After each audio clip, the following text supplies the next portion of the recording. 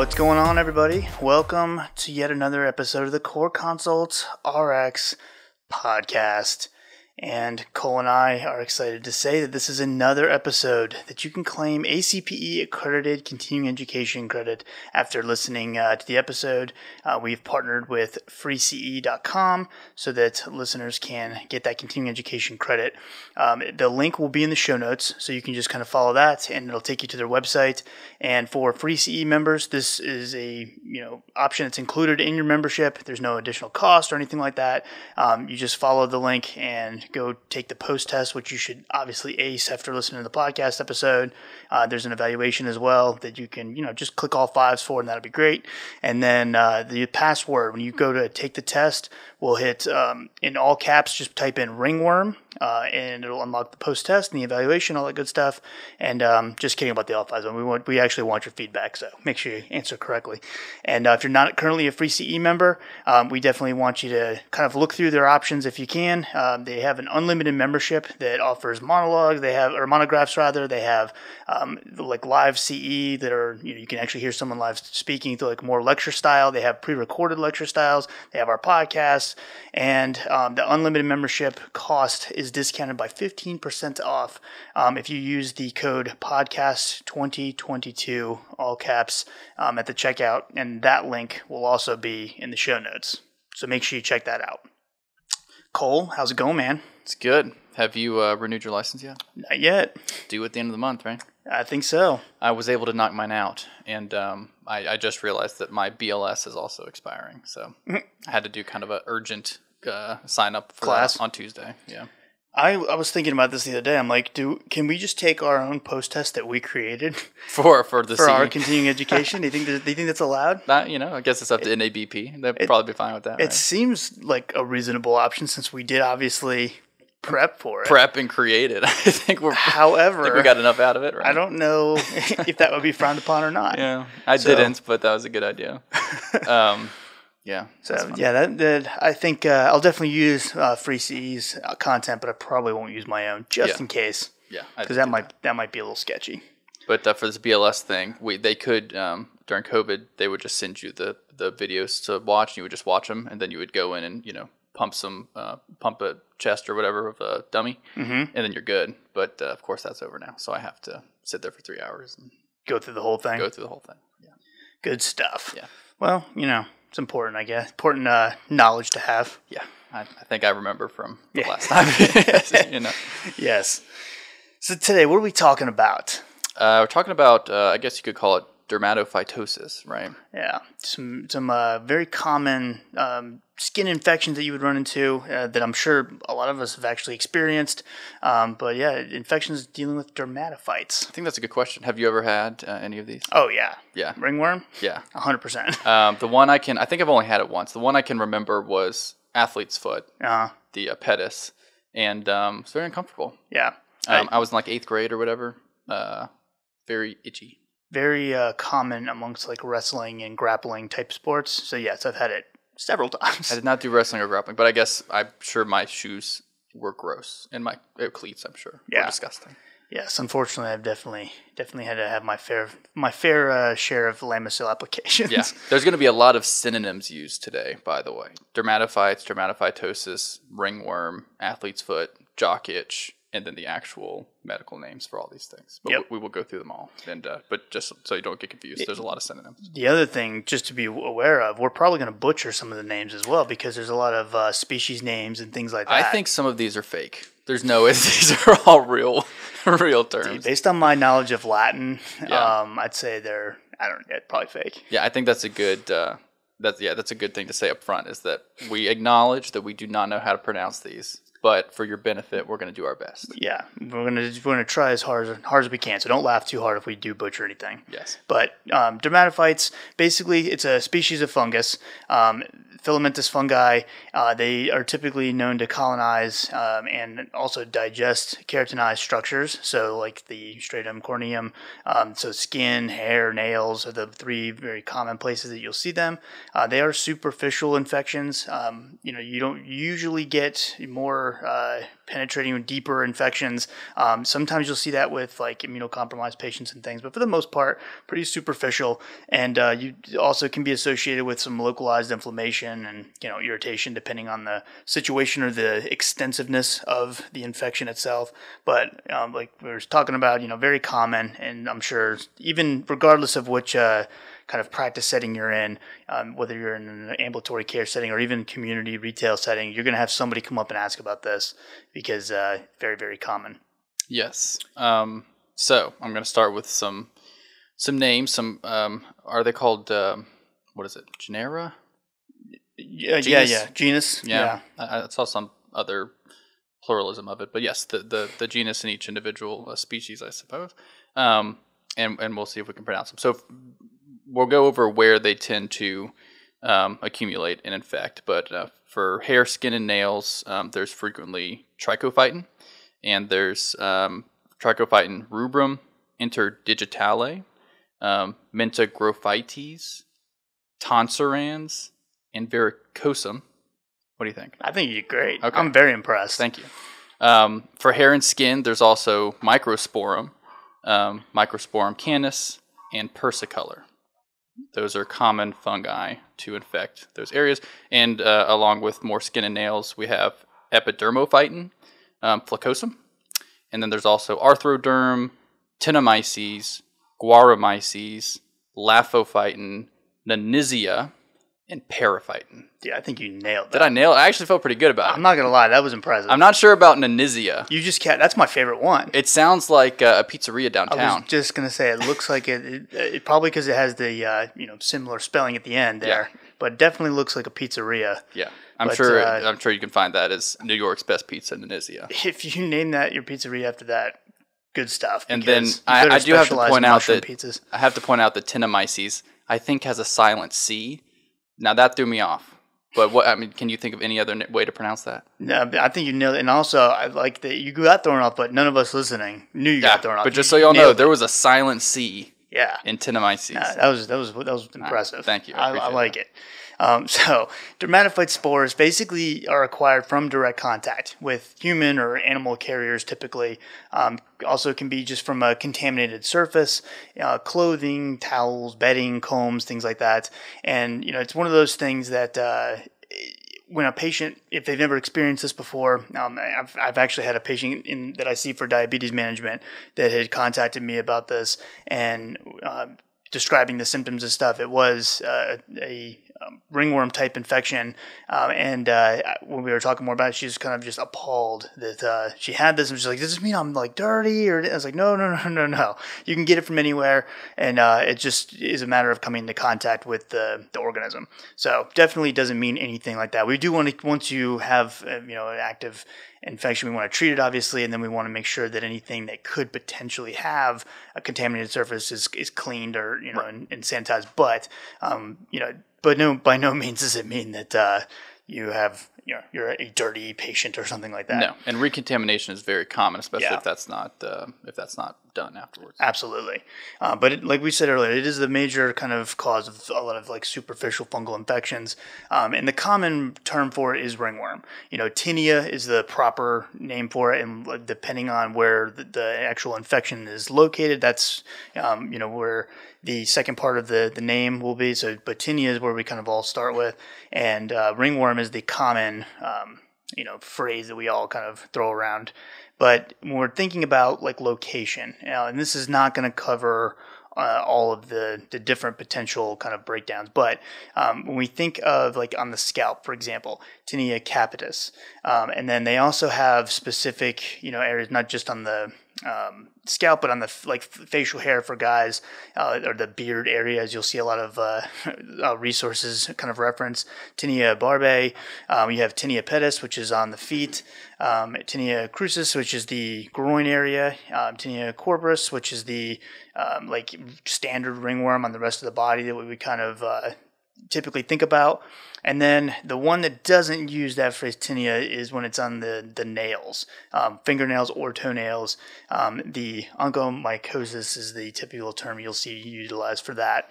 And then, like we said, that these are superficial infections. However, immunocompromised patients can potentially have a little bit deeper infections, but that's pretty rare. And a lot of the pathogens are going to be the same in immunocompetent and immunocompromised, regardless of that their status there. But it can know that in some more rare cases you can get deeper infections. Right. And going back to the reinfection for a second, so a lot of these infections are very common in pediatric patients, especially tinea capitis. And so siblings or other kids that they're around can be asymptomatically colonized, I guess. So if one of your kids is treated, it's probably good to check on the other ones as well. So the term tinea, did you know, originally indicated larvae of insects that fed on clothes and books? I did not know that. Well, it's true. And then after that, it kind of meant a parasitic infestation of the skin. And it wasn't until the 16th century that it was used to describe diseases of the hairy scalp. And I'm assuming that's because they thought, and that's probably where they came up with the name ringworm, maybe, because they thought it was an actual parasitic infection. Yes, and I mean, of course, also the way that it grows in the circular pattern. Yeah, appears of like a ring, but like the worm portion, almost like it's like some sort of parasitic infection. Yeah, and I've even heard people that are. I heard a wildlife biologist one time talking on a podcast, and he mentioned ringworm when they were out, like they were working with some indigenous tribe trying to find some animal that was almost extinct, and they were trying to do conservation stuff. And even someone who was very educated when it comes to that kind of thing, he mentioned ringworm, and it was like, yeah, they had to give antiparasitics to kill off the worms.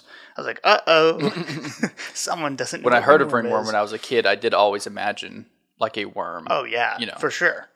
I'm fairly confident.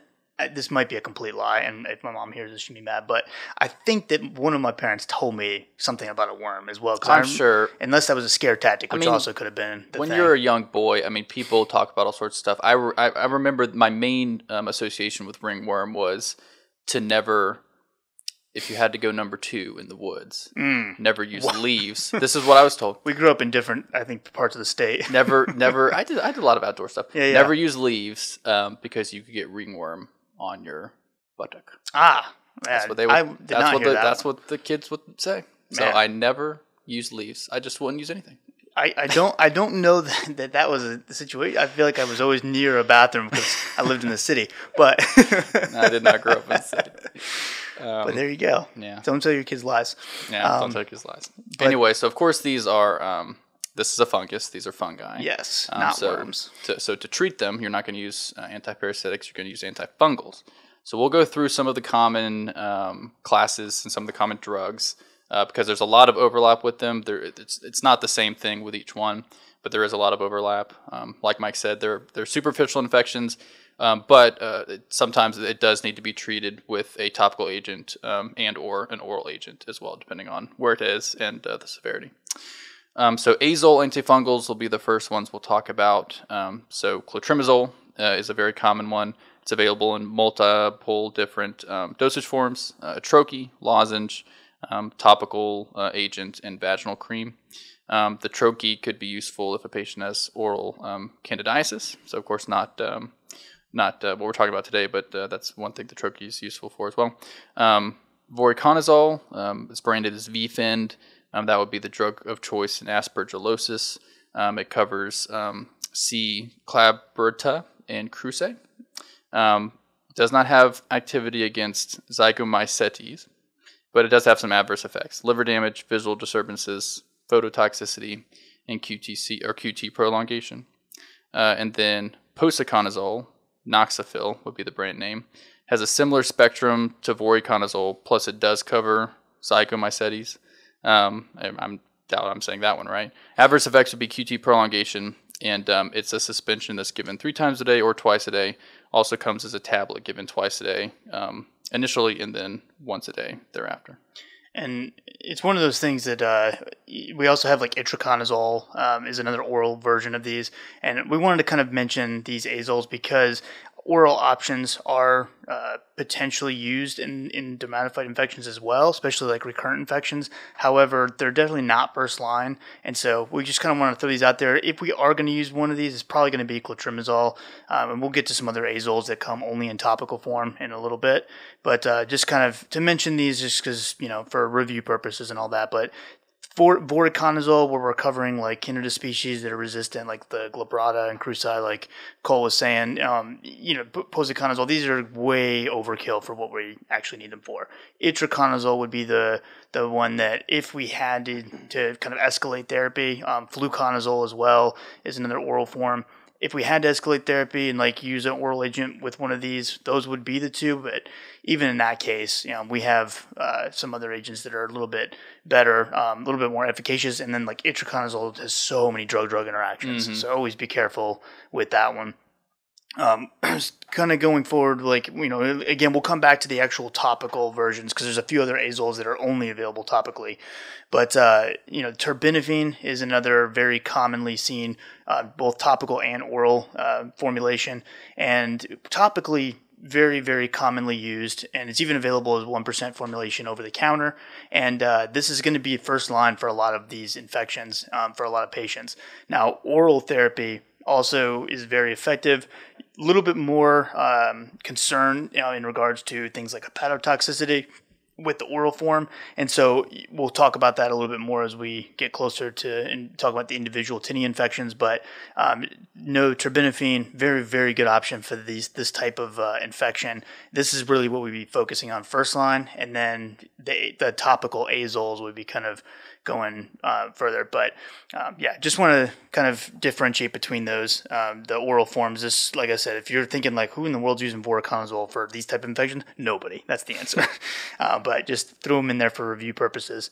The other oral agent that we have is called griseofulvin. This is one that definitely a good option for tinea infections when you need a systemic agent. Maybe terbinafine is not an option. We'll talk about one case where this may be even more effective than terbinafine potentially when we get to it.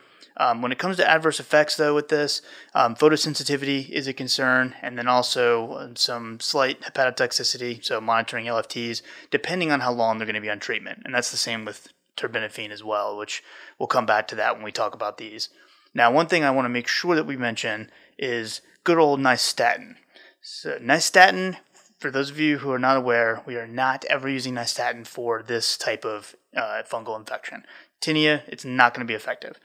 So when we think of like any kind of a dermatophyte, nystatin does not cover that infection. The story I always, the way I remember this is when I was in school. So fourth year, my first rotation, I was in this hospital. Working like in their dispensing like inpatient pharmacy, and they were telling us a story about a patient who had a tinea infection in the groin, so like spoiler alert, they call that jock itch, and I guess it was a first year physician, so an intern, first year resident, and they had written for nystatin to treat, which is wrong by itself. But then also, not only did they write for the wrong thing, but then they wrote for nystatin suspension to be applied topically. Oh, nice. Now, for those of you who are not aware, suspensions are typically going to be oral formulations. It just means that they have the particles in the liquid solution that you shake up and turn back into a syrup, if you will. This person, this patient, got nystatin suspension poured all over their groin to treat their jock itch. So now, not only do they still have jock itch, but they have a very uncomfortable and messy situation. Sticky, syrupy. I was just like, and even as a fourth year, I was like, oh no, that's a gross miscalculation. I'm imagining the difference in consistency between the suspension and the cream or the ointment. It's got to be. It's stark. Yeah, it's got to be substantial. I mean, you'd have to wear a diaper. Yeah, you definitely don't want it. No, it's not ideal. So just remember that, folks. Don't use nystatin for tinea infections. That is ridiculous. And keep the suspensions for the oral, yeah, or enteral. We're using that for like thrush and things like that. Yeah. So I figured I'd share that story to maybe help you remember that we don't use nystatin for these type of infections. I'll remember. There you go. If nobody else remembers, Cole remembers. I will. Okay. You want to talk about some of the specific? Yeah, let's do that. So start off with the most common one, probably. Yeah. One of the most common is tinea corporis. So this would be an infection or ringworm of the smooth skin of the trunk, legs, arms, or face. So depending on where it is, might have a different tinea name. So hands would be tinea manum, face tinea faci, maybe. Beard would be tinea barbae. And then wait for it. and tinea corporis gladiatorum. Yep, for wrestlers. Wrestlers have their own unique form of tinea. So where does this occur? So if you think about, like, typically wrestlers wear that weird looking outfit when they run. So it has like a big opening around the neck, and then the arms and the legs are also usually exposed. So that's usually where it happens. And the reason they gave it a different name is one, make wrestlers feel cool, but two, it's if you see some of, like, if you go on like Up to Date or some of those resources and actually look at pictures of these infections, they're usually quite extravagant as far as the amount of surface that it's covering. It's not just like a little small ring. It's like, I think I did see a picture where it was like the right entire here. neck. Yeah, and it was in a weird, like, low location. It basically just travels from, like, where all the skins that it's exposed when you're in that wrestling goofy looking outfit, all the way down to like even where it's covered because it spreads. And then a lot of times these guys won't get it treated right away. They won't notice it or whatever, and it gets pretty rough and spreads to the rest of their body. I'm trying to think of another sport that wears like would a leotard be similar? Maybe, but I guess they're not wrestling with people, rubbing up against. They're not sweaty, slamming into each other. Yeah, that's true. So I mean, maybe they are. I don't know. I've never done one of those practices. Ice capades can get violent. That's true. Maybe.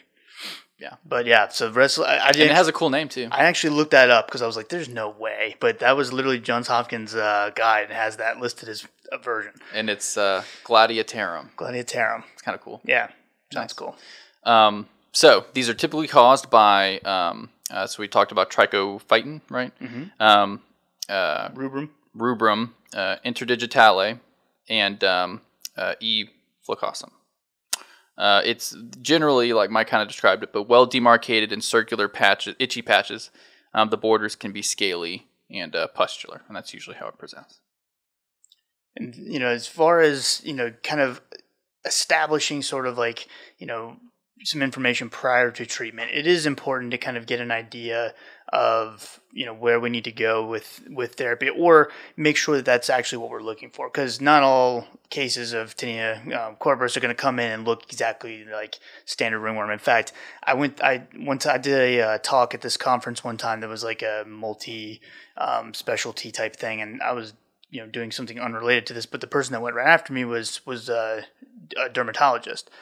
And this guy, he was an awesome speaker, turns out, but he came in like completely, he was like almost late to his speaking like scheduled slot. And he came in, he like had no presentation. He just like starts throwing slides up on the screen of like his actual patients, like more like, skin infections and skin like conditions and stuff. And he was just quizzing the audience like, hey, what's this? To me, every single thing looked like ringworm. I was like, oh no, I'm bad at this. And so he's going through and he's like, nope, that's a nickel allergy. I was like, that's the difference between me and a dermatologist. But so he was kind of going through, and it showed, like, for me, kind of pushed home like the differential diagnosis and the importance of that, because there's so many things that can look like this. I've always had like this very like basic understanding of what I would expect ringworm to look like, and sometimes you can be right, but it can definitely be a little tricky. So patient history is really important, and kind of finding out like current or previous topical as well as systemic treatments that have been used. Has the patient had anything like this in the past? Obviously looking if they have a patient chart, that's maybe they've been treated for a dermatophyte infection at your clinic before. So kind of getting that established is going to be really important. Obviously, occupation can also kind of give you some clues. If they're work at a vet office, are they work in some kind of a zoo or animal habitat, situation, that definitely can, even a pet shop, obviously can really increase the chances of contracting one of these tinea infections? Do they work on any kind of a farm or land that has farm animals on it? And then, do they have a history of like playing contact sports like wrestling? Do they garden? Believe it or not, a lot of soil has these dermatophyte spores in there. Do they have pets at home? Does their pets have any kind of like spots that have their hair missing or anything like that? They just attributed to this, the dog just kind of scratching himself or what have you. But getting a really good kind of like patient history can be important because some things can definitely look like these tinea infections and be in some cases even much more severe. Like for example, secondary syphilis can actually present like some of these tinea infections, and that is definitely not one that you want to miss. Because tertiary is the next step, and that starts affecting the brain, and that would be a big miss if you kind of look past that. Obviously, a lot of the people listening are going to be pharmacists, so we're not doing a lot of the diagnosis stuff, but you never know. You may be at least involved in the potential kind of discussion for what the patient has going on. So impetigo can also be confused, especially on the face. Obviously, it can kind of mimic that. Seborrheic dermatitis, contact dermatitis, the list goes on and on and on. And there's lots of different things that it could potentially be. So if you're not sure, you definitely want to get some more clarification on the patient's history. Also ask them if they've used topical steroid. A lot of patients will see red, itchy area, and their first reaction is to go get hydrocortisone cream over the counter, or maybe they have some triamcinolone in that 1 pound jar that's available, and they're like, "Yo, I got this huge, thing from 3 years ago that I shouldn't have gotten, and I'm going to use this." Obviously, steroids by themselves very potentially counterproductive when it comes to a fungal infection, because now you've just completely wiped out your normal flora of bacteria on the skin that kind of keep the fungus at bay, if you will, and now you've taken away your defenses, and thus the fungal infection can grow unopposed. So you just gave it a buffet to feed on your skin. So fungal buffet. Yep. I remember some people with impetigo when I was in high school, and it does really look like ringworm. Mm-hmm. I remember us saying that's ringworm, and they got it checked out. Impetigo. Mupirocin is a lot different than or oral antibiotics. They're going to be a lot different than a topical cream or something for fungal infections. This is true. So speaking of our topical creams, so kind of depending on the severity of what we're looking at. So if we're looking at a localized, uncomplicated, non-inflammatory lesion, it's a few options that we can use. So Mike said we would kind of talk specifically about some of the topical options and then some that are only topical. So terbinafine 1% cream, the Lamisil, widely available. Use it once daily for 1 to 2 weeks. That could be an option. Like I said, this is kind of low severity, uncomplicated, non-inflammatory. Naphthene, branded as Naftin. It's a 1 or 2% cream, 1% gel. Can be used for 1 to 4 weeks. You do the cream once a day. You do the gel twice a day. There's Cyclopurox, Loprox as it's branded as, 1% cream twice a day for 2 to 4 weeks. This is also approved for cutaneous candidiasis and seborrheic dermatitis. Also tolnaftate. Tolnaftate, yeah. Tinactin. I know the Tinactin. Tough-actin Tinactin. Dumb commercial. Branding it. 1%. You can do that twice daily for 1 to 4 weeks as well. And then we move into some of the azoles, which we've already talked about some, like clotrimazole. The brand name for the topical version of that is the Lotrimin or Lotrimin AF. But we also have like econazole 1%, and which is under the brand name Spectazole. We have ketoconazole topical option, Nizoral. We have the miconazole. We have oxyconazole. We have sulfconazole. So we have several different options. Now, to me, the takeaway is one, adherence. And, anytime we have to tell a patient to take an antibiotic, apply something topically, as soon as the infection gets better, or looks better, the patient's most likely going to stop taking it. The recommendations are to typically, use the topical agent for 5 to 7 days, like after the infection kind of clears up, just to make sure it's fully actually eradicated. And so, if you look at some of the the comparative data that is available, like some meta-analyses and things, when you start looking at like the minimum time as far as treatment goes, terbinafine does seem to look like it's probably the top dog when we think about like a 1 week treatment option. Plus, it is once a day. Anytime we can cut down from twice a day to once a day for most patients, especially if it's not something they're taking, chronically. That's one thing if we're splitting lisinopril dosing to twice a day to optimize efficacy. That's something they're going to be on for a while or potentially forever. In this case, you're talking about a week or two.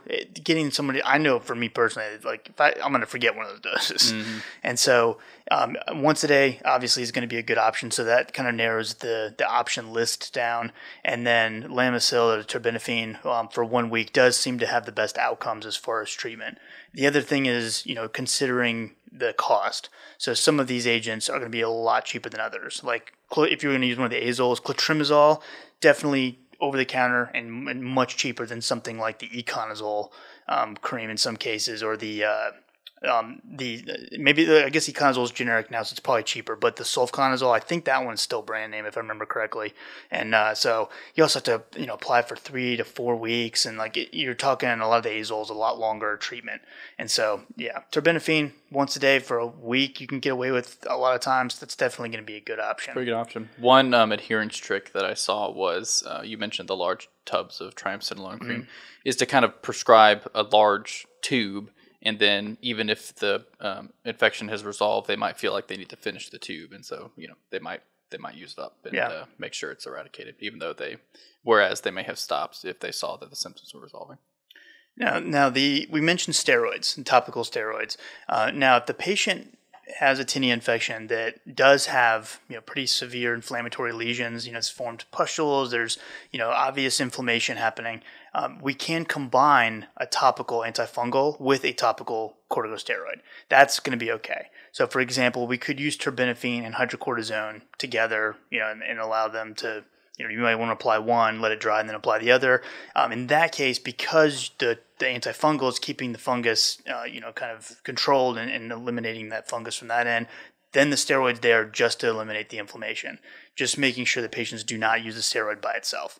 And then there's also a combo product. So there's a clotrimazole and betamethasone that's in combination already pre-made under the brand name Lotrazone. And that one is a good option if you're worried about a patient having to apply 2 different topical agents. I'm sure some compounding pharmacies make their version of combos like that. But so that's definitely an option. But make sure if they're going to use a steroid, 1, it's only used if we have severe inflammation, and 2, they have to use it with the antifungal. Right. Don't let them use just the steroid. Yeah, I'm sure they could compound it, but there's a whole bunch of different strengths of the clotrimazole betamethasone options, and it's used all the time. Yeah. So. Okay, so hopefully we prescribed one of these options and it eradicated the infection, but in some instances it may not. So if topical therapy, so there are some times when we may need to consider systemic therapy, oral therapy. Those instances might be if topical therapy fails, if a patient has an intolerance to one of the topical agents, or if there's a really large, extensive area involved, and or if there's involvement of a hair follicle. So we might consider systemic therapy in that instance. Also, if topical therapy fails, make sure we're kind of reevaluating the differential diagnosis and consider a misdiagnosis. Rule out things like HIV or other systemic diseases that might be a culprit before initiating the systemic therapy. If possible, species identification would be great to have before starting systemic therapy. Assess drug interactions. Mike mentioned itraconazole and the vast amounts of drug interactions, but there's a lot of drug interactions with many of the oral azoles and some of these others as well. Liver function in general, when I think antifungals, I think liver function, so monitor that and get a CBC prior to and during systemic therapy if the duration of treatment is longer than 4 weeks.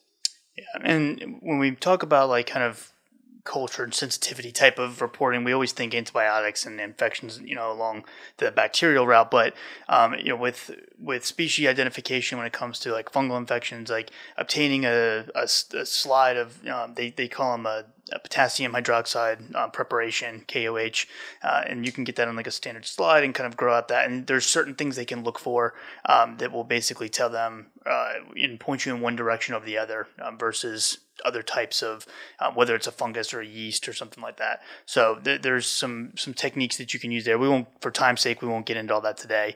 But definitely, if you're more interested in that, check that out because that's a pretty cool process. But just to give you, some examples of, some oral options. Terbinafine still going to be, especially when we're talking about tinea corporis, we're thinking terbinafine for 2 to 4 weeks. A lot of patients will end up being on it for 4 weeks, but it's once a day, and that can be, in most patients, very useful with a low side effect profile. We don't usually think about liver toxicity until after that 4-week period, like Cole was saying. Now, I used to think kind of like, hey, hepatotoxicity, that's like a more of a textbook thing. I've actually seen one patient at my clinic who was a younger patient, I want to say early 20s, no history of hepatotoxicity whatsoever. Liver functions shot up to like the 400s on both LFTs, 400s, jaundice, like all the signs. And the only thing that changed was the turbinafine. We checked him for all kinds of forms of hepatitis and, checked his alcohol consumption, all kinds of stuff. Terbinafine was the only thing that was added. And we stopped terbinafine immediately, obviously, and then those liver functions came down over the next few months.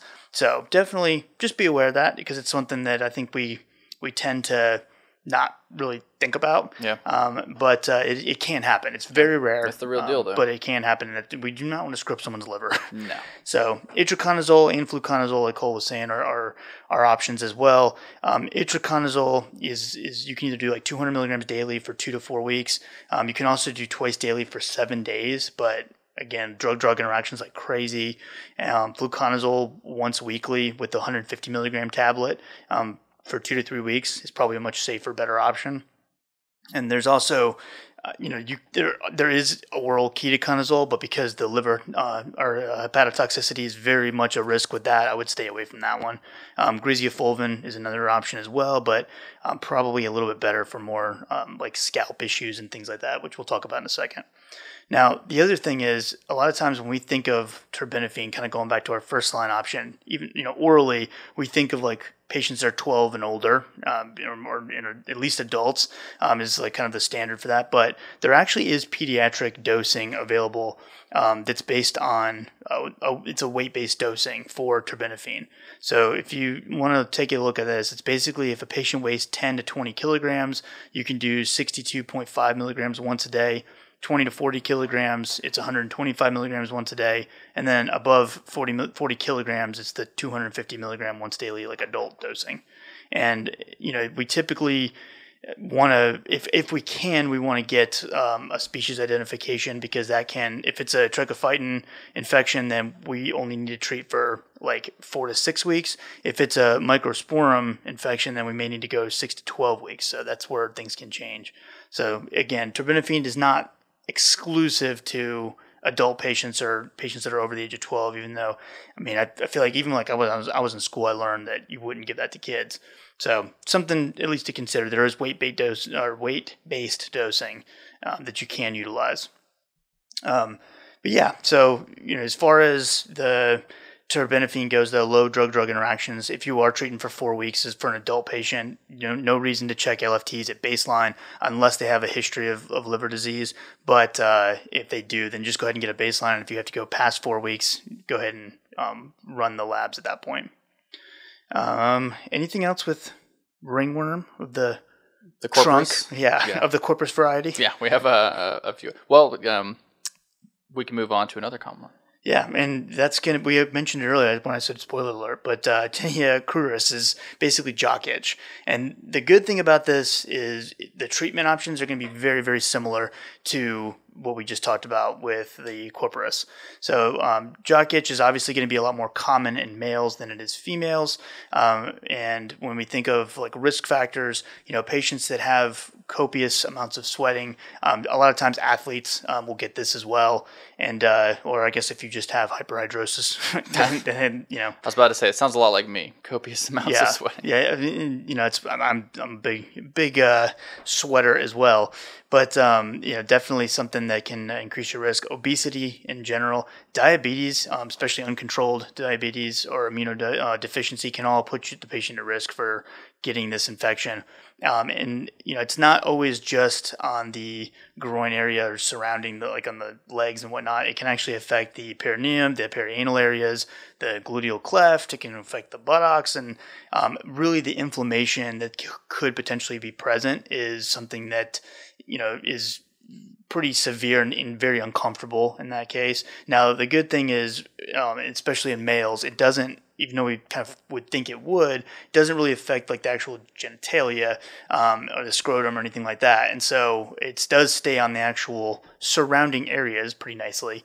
But inflammation is definitely a big concern, and so that's where you will definitely see lotrozone, the combination of the antifungal plus the steroid, utilized a lot more frequently. Or you can use any of the other options we talked about and add a steroid to it as a separate agent, but do consider using the steroid in that case for the inflammation piece of it. Just don't forget the antifungal. Yeah, a lot of these are unpleasant, but I feel like that one is particularly so. Yeah. Though the one that I'm more familiar with is the next one we'll talk about, which is athlete's foot, tinea pedis. It has kind of similar common causes: rubrum, interdigitale, flocosum. It's acquired by direct contact with the organism, frequently through locker rooms, which is probably how I got it, or swimming pool facilities. Got to wear those little flip-flops, right? The slides. Yeah. Yeah. The only place the slides are acceptable. I know, especially when it's the only thing. The YMCA pools. Yeah. Those are filled with pedis. There are some risk factors like diabetes, and wearing occlusive footwear can be risk factors as well. So there's some specific clinical features of this. It can present in some different ways. So interdigital would be common. Pruritic erosions or scales between the toes. And you can also have fissures in that area as well. You can have hyperkeratotic tinea pedis, and this would be described as like a moccasin type, where you have a hyperkeratotic eruption involving the soles and the medial lateral surfaces of the feet, and this is going to require a bit different treatment. Also, you can have inflammatory tinea pedis, which would be fasciculobullous. Yep. So pruritic and painful vesicular or bullous eruptions, the medial foot is often affected here. So when you have these different clinical features, the differential diagnosis might be a little bit different for each one. So for the interdigital, we're thinking maybe candida infection versus tinea pedis. For the hyperkeratotic, we're thinking atopic dermatitis, chronic contact dermatitis, palmoplantar psoriasis versus tinea pedis. And for the vesiculobullous, we're thinking acute contact dermatitis or scabies versus tinea pedis.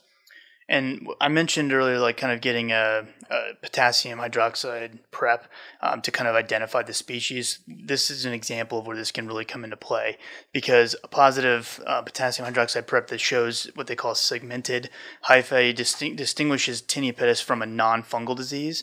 And if it is fungal, but it's a candida infection as opposed to a tinea infection, then the potassium hydroxide prep will show like budding yeasts, as well as what they call pseudohyphae and septate hyphae.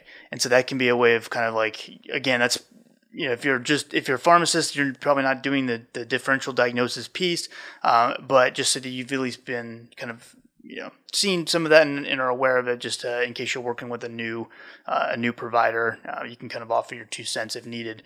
But that can obviously change directions of how we are going to end up treating the patient, and so that can be a good idea.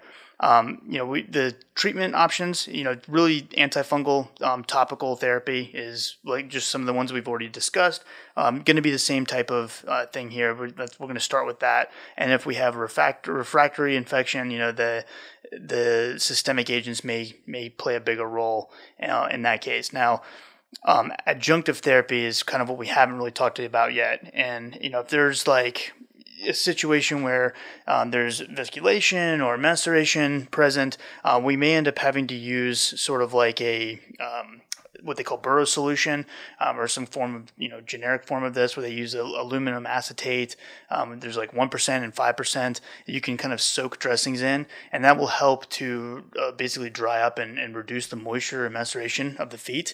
And apply the patient can be told to apply the wet dressings for 20 minutes, 2 to 3 times per day. And even using like cotton balls to kind of put in between the toes can also be an effective way of kind of if it is in between the actual toes. You'll see this a lot of times between like the third and fourth toe, which is your smaller toes, obviously, and it can be hard to get good kind of contact, and they're close together. So not only is the cream going to be a little bit, you have to put a little bit more effort into applying it, but with the cotton balls kind of helping to help dry up everything, it can keep, if the person does have very sweaty feet, it can keep those from making it worse or at least coming back. Now, once you've treated the patient and, let's say that they've had recurrent infection or what have you, once they're treated, we do want to talk with them about prevention. And so, if the patient was working outside or working in some kind of environment where they are getting sweaty, making sure that they're using socks that have like some form of like wick away material to help kind of keep the airflow to the feet a little bit better than the sweat dried up. You can use like desiccating foot powders or antifungal powders to kind of treat the shoes, to sort of prophylactically treat. Like there's Zeazorb, I think, is the miconazole powder that's available over the counter.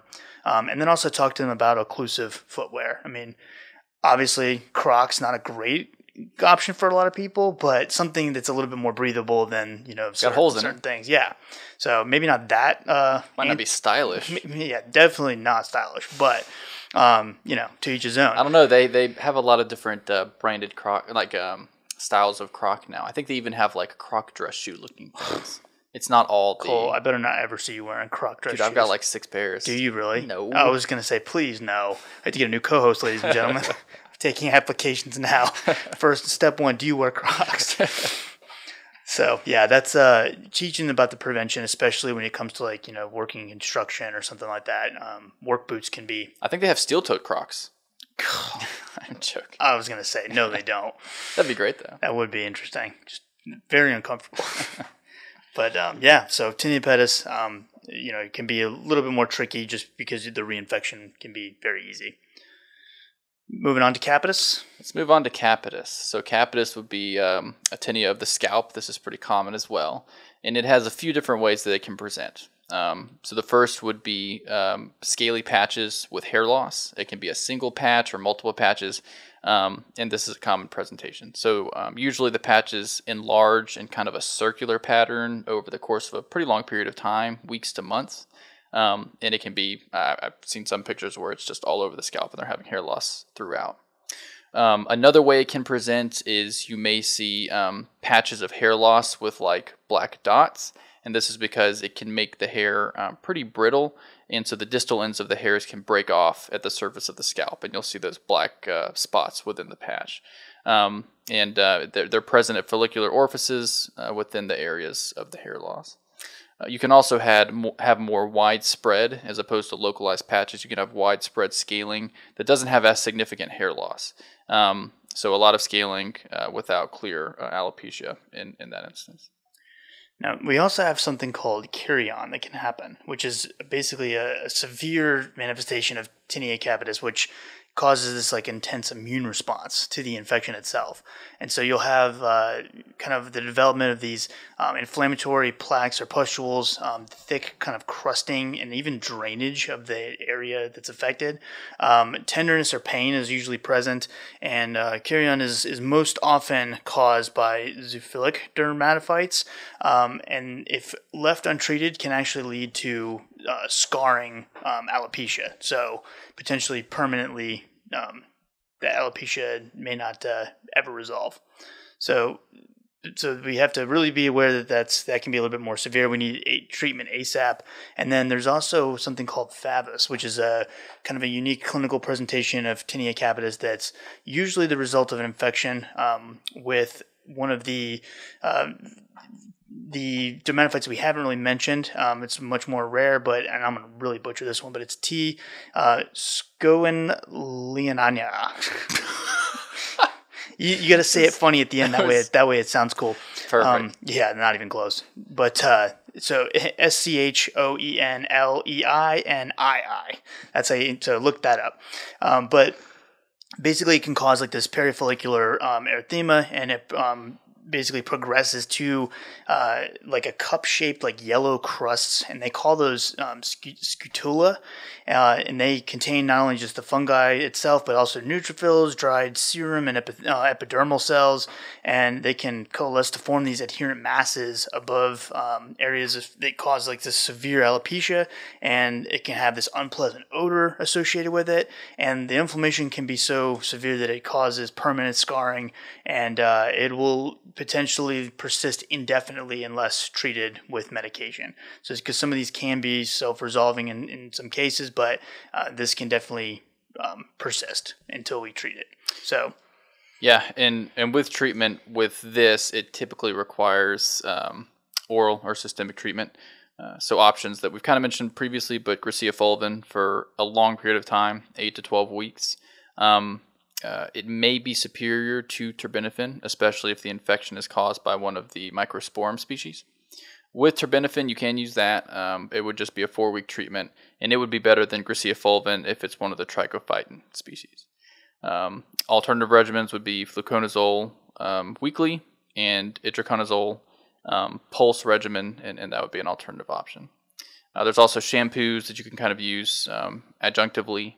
And for the carry-on specifically, systemic glucocorticoids are occasionally used in conjunction with the antifungal therapy if the patients have very severe inflammation. And this is something that I think is important too for like when I brought up the pediatric dosing for terbinafine, because this can be present in children. So don't think you have to just jump right to griseofulvin, which you end up having to treat for a lot longer. With terbinafine, you may be able to get away with weight-based dosing of that, and treat with that option, especially if you're pretty confident or have a confirmed pathogen or a confirmed identification of trichophyton.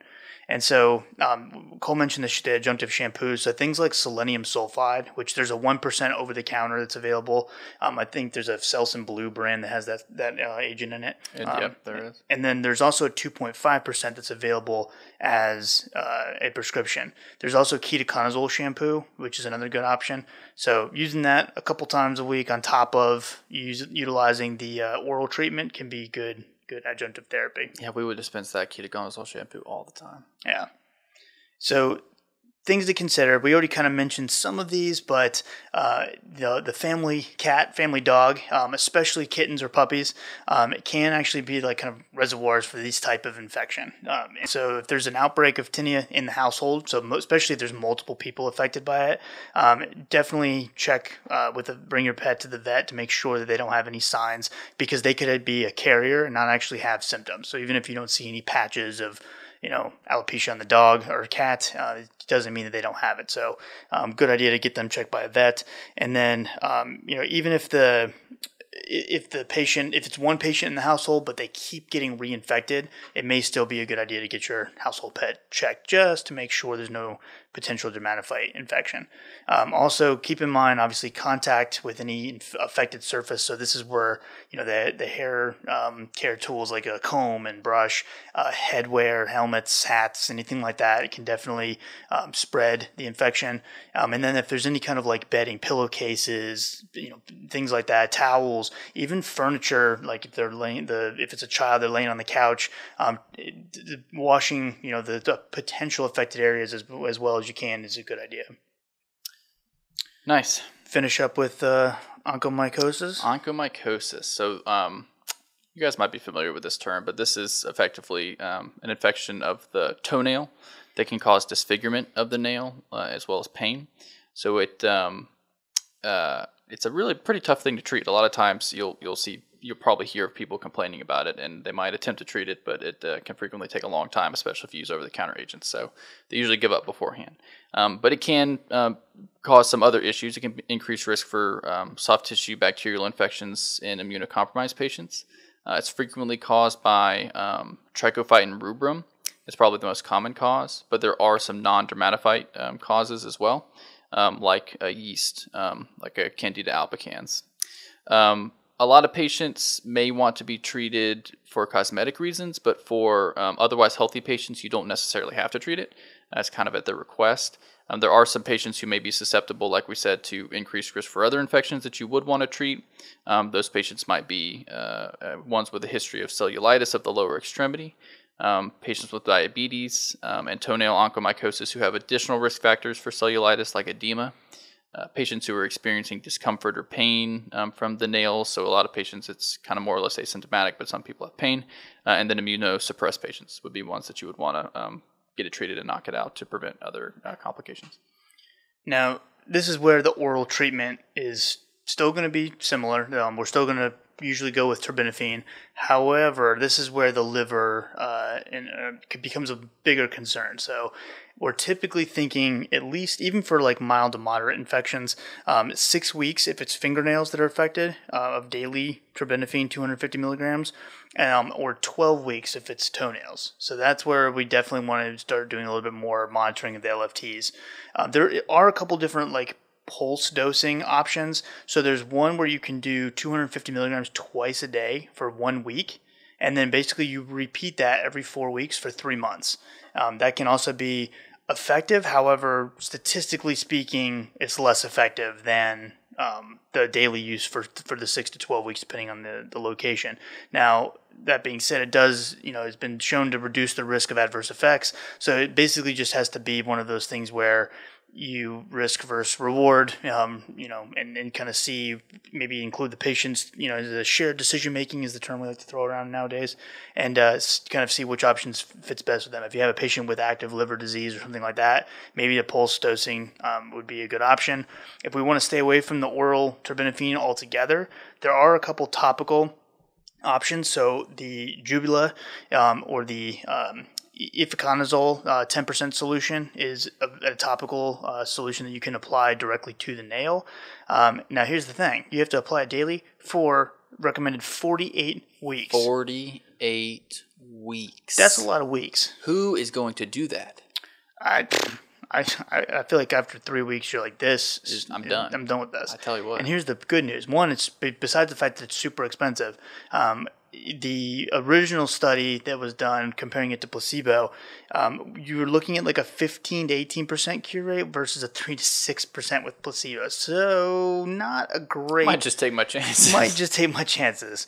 And the adverse effects that were reported, ingrown toenails occurred, some local skin irritation, discomfort. They occurred infrequently, but did still occur. And it's really just the length of time that it takes to treat, and then the lack of efficacy, I would say. I know. Which, of course, if we're treating to prevent risk of other infections, then it might be more important. But for cosmetic purposes, I would probably explain to the patient kind of what it's going to entail and see what they think. Pretty expensive. Though, if I didn't want, the toenails are yellow and fingernails, I mentioned mostly toenails, but fingernails as well. Yeah. I'm sure patients would want it taken care of. So there's a couple other treatment options that are used that are probably of lesser preference. So there's tavabarol, Caridian, 5% solution. So similarly, this is a solution applied directly to the nail once a day for 48 weeks. As far as its efficacy, one trial showed 7% of patients treated achieved both clinical cure and mycologic cure after the treatment versus 1% in the other group. So 7%, even less than the 15 to 16 in the previous medication. And there are some adverse effects that are possible: ingrown toenail, as well as local skin exfoliation and irritation. There's also a Pinlax solution, cyclopyrox 8% nail lacquer. You would apply this to the adjacent skin and the affected nails once a day, and then remove with alcohol every 7 days.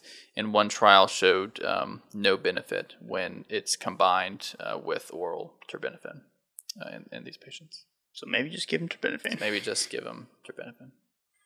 So there's definitely some other types of tinea infections that we didn't cover, like bursicolor or things like that. But I think we're getting close to being out of time.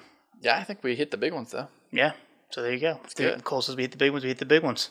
I want to hear no complaining out of you listeners. Yeah, no complaints. Take it up with Cole. But yeah, so if you guys have any questions or comments, concerns, anything like that, make sure you send us an email, which will be in the show notes. Also, you can reach us on any of the social media platforms.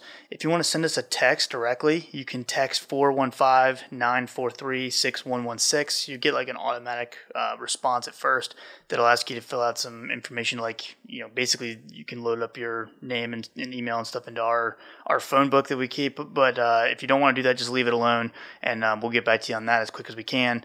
And then if you want more like lecture style, lectures, actual like traditional lectures with PowerPoint slides and all that good stuff, check out Patreon. So it's just patreon.com/coreconsultrx, and that link will be in the show notes as well. And definitely big thanks to freece.com for continuing to partner with us. We definitely have enjoyed having these episodes that are accredited, and I hope you guys are liking them too. If we can do anything better or do anything to improve the ones that are accredited and make it more impactful for your learning ability, definitely let us know that. But anyways, thanks so much for the support, and we'll catch you guys in the next episode. Have a great one.